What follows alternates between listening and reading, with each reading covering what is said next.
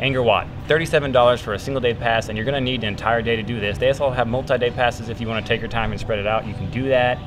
When should you go? Well, early in the morning, the light's amazing, but so are the crowds. In the middle of the day, it's very hot, there's not many people there, which you'll see in the video, that's how you avoid the crowds. And then at sunset, it gets a little more crowded, but it's not crazy like it is for sunrise. We did sunrise 9 years ago, so we decided let's go in the middle of the day this time to avoid the crowds. So if you want that perfect photo, perfect video, and fight these crowds, or do you just want to have that nice Angkor Wat experience and it'll be kind of hot, but I think the lighting's still pretty, you'll see it in this video.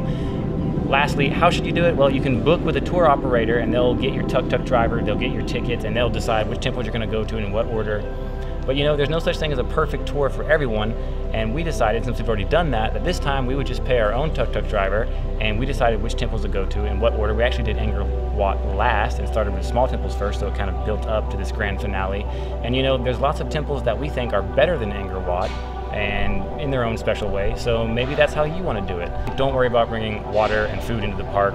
You can get a liter of water for less than 50 cents, and there's plenty of places to eat at the entrance to like every temple. So as far as amazing places to walk around and experience, Angkor Wat's near the top of that list.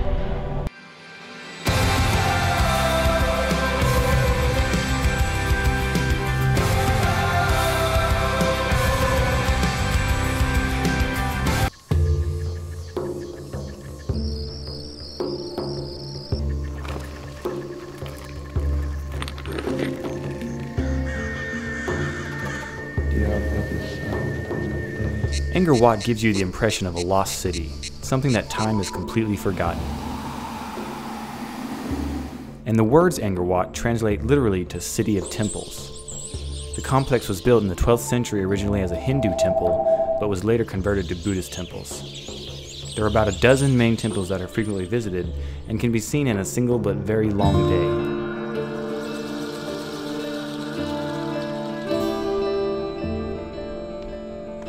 Angkor Wat, the entire complex of temples, is not walkable. You're gonna have a tuk-tuk driver, and depending on who you hire, what tour company you go with, they might say, we're gonna take you to this one, this one, this one, this one.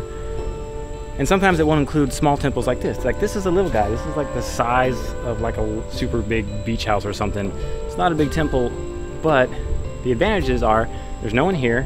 It's still very picturesque and scenic, great for photos, great for video. And you really shouldn't skip it if you have time. Like, Angkor Wat is an all-day thing.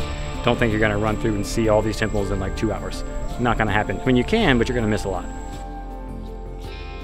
I love the small temples because it's just us, and so I feel like we get to really stand in every single doorway, look up at awe, and just like,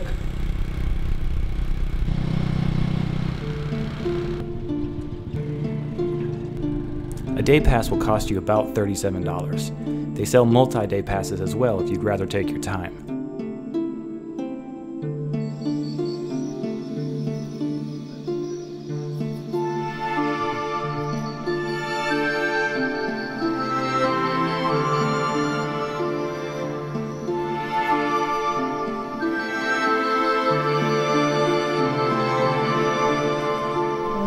So it's been 9 years since we've been here at Angkor Wat, and it's still super impressive. But I think as Maggie and I are just walking around, this really highlights the importance of traveling as soon as you can. If you can travel now, because we were here 9 years ago, and we're both kind of taken aback at how much of Angkor Wat in general, the temple complex, not the main temple, but just some of the smaller temples around it have crumbled, how they've fallen down. And now there's tons of like scaffolding, lumber, propping things up. They've got metal bands wrapped around some of the spires to keep them together, because this place is just like a bunch of Lego blocks stacked up. And I don't know if there was an earthquake or just the vegetation or what, but a lot of it is now closed off when it wasn't 9 years ago because it's no longer safe. And a lot of it is just piles of rubble, you know?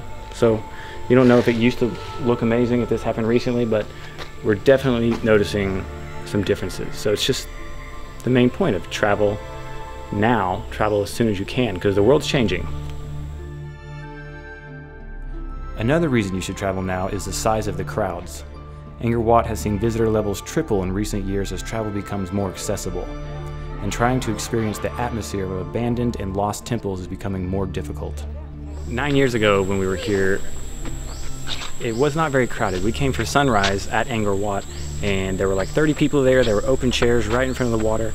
But everything we've read today is that there's hundreds, if not thousands of people lining up for sunrise. You're fighting for the perfect photo and footage, and we just want to deal with that. So the best way to avoid huge crowds, if you're willing to deal with this heat, is to come in the middle of the day. Even though it's hot, you just got little tour groups milling around, and you still get that very peaceful, solemn Angkor Wat experience, as opposed to Disney World trying to get a photo, waiting in line for 20 minutes to get a photo of a tree. That's what you'll get if you come super early in the morning or for sunset. We'll deal with the heat. The storm's rolling in and we may miss Angkor Wat, but I don't think we're really gonna miss it. We're just gonna like run from like cover to cover. Might be a big rain coming, So we stopped at this gate real quick, but we think a big rain's coming. And we gotta go see Angkor Wat before the big rain, because there's a big rain coming. Big rain.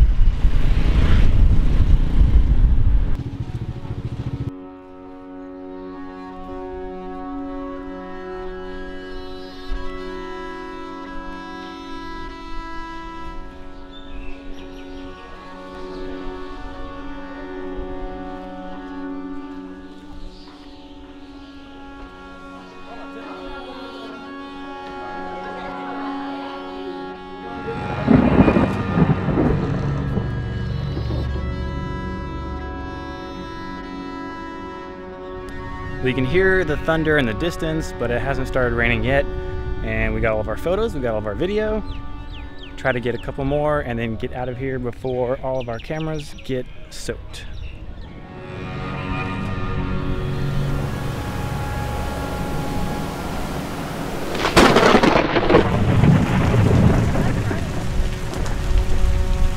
It's gonna rain, and the camera gear is not waterproof right now. Sometimes it is, but not right now. It's not waterproof. We gotta go.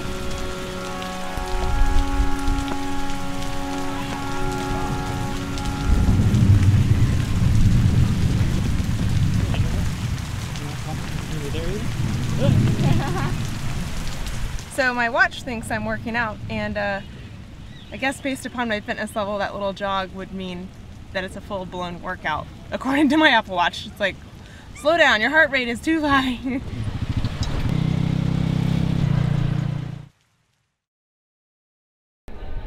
It's one of the 7 wonders of the world, and you come here and you just kind of like, you know, I wonder how they built this, and I wonder which way we go now. That's why they call it a wonder of the world, because you're just wondering things. I wonder if it's gonna rain or not. I can't tell. I wonder if there's a bathroom anywhere. Okay.